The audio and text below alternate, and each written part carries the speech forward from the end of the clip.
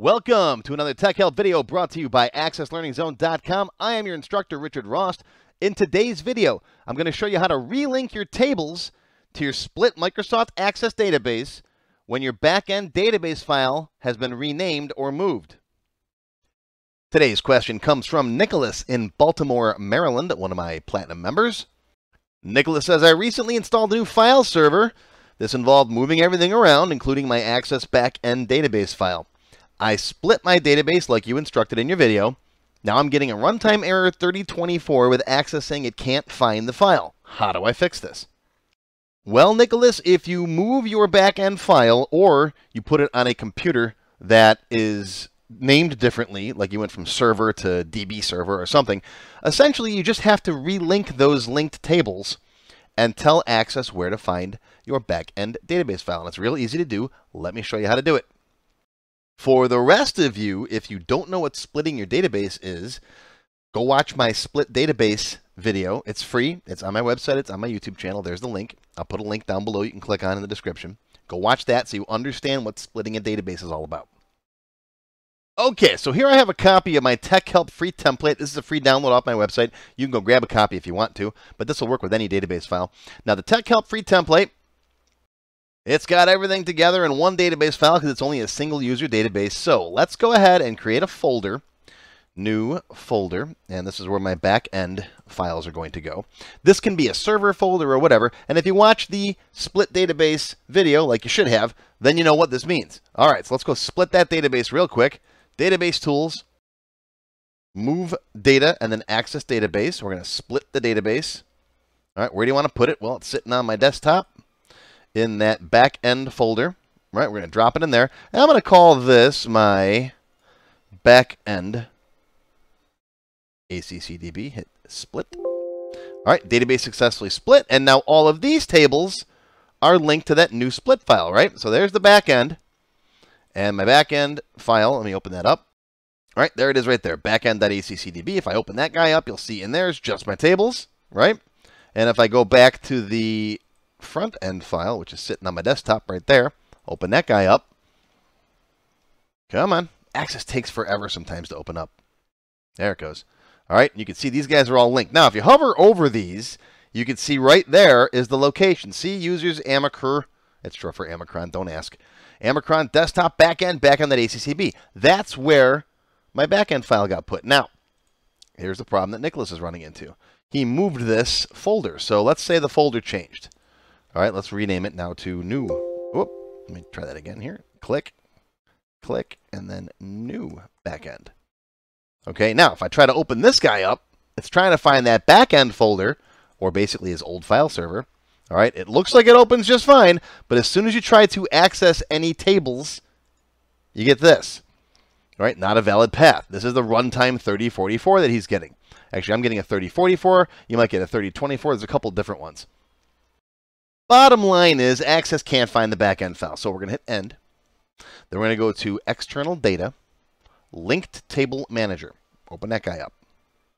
Now it shows you here that Access is looking for the data source there in the backend folder, but it's not there anymore. And if you hit this little plus over there, you'll see all the tables that that Access is expecting to find in that file. I can't talk today. Not enough coffee. I've only had 3.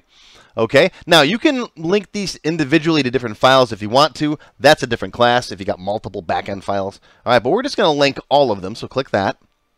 All right, now don't hit refresh. Refresh says go out to the same file and try to find them again. No, no, no, no, no. We're going to click relink. All right, relink that.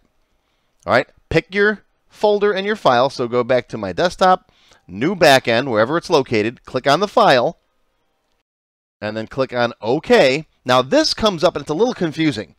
It says by default, all selected tables will be relinked to tables with the same name and the new data source. Yeah, that's what we want. Would you like to relink the selected tables to tables with different names? Most people hit yes here and then go through a whole crazy stuff. Basically, if you want to give the tables different names, say yes, but we don't want to. The default value should be no here. We want no. So going to go to that new file, new backend, and you should see succeeded over here. It's going to find all the same names and relink them all the same. And that's it. Hit close.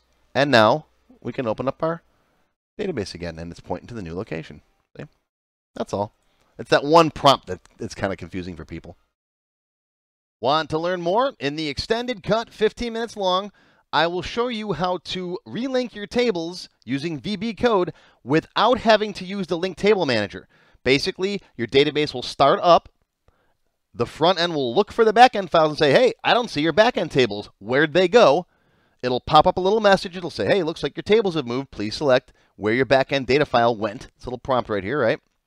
You pick the file, and then it will relink them automatically for you. That's all covered in the extended cut, 15 minutes long.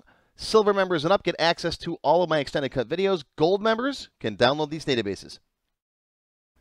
How do you become a member? Click the join button below the video. After you click the join button, you'll see a list of all the different types of membership levels that are available. Silver members and up will get access to all of the extended cut tech help videos, live video and chat sessions, and more. Gold members get access to a download folder containing all the sample databases that I build in my tech help videos, plus my code vault where I keep tons of different functions that I use. Platinum members get all of the previous perks plus access to my full beginner courses and some of my expert courses.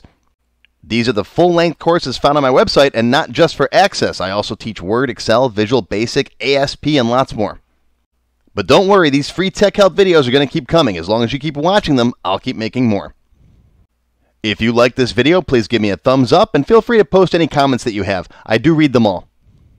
Make sure you subscribe to my channel, which is completely free, and click the bell icon and select all to receive notifications when new videos are posted. Click on the Show More link below the video to find additional resources and links. You'll see a list of other videos, additional information related to the current topic, free lessons, and lots more. YouTube no longer sends out email notifications when new videos are posted, so if you'd like to get an email every time I post a new video, click on the link to join my mailing list. Now, if you have not yet tried my free Access Level 1 course, check it out now. It covers all the basics of building databases with Access. It's over 3 hours long. You can find it on my website or on my YouTube channel.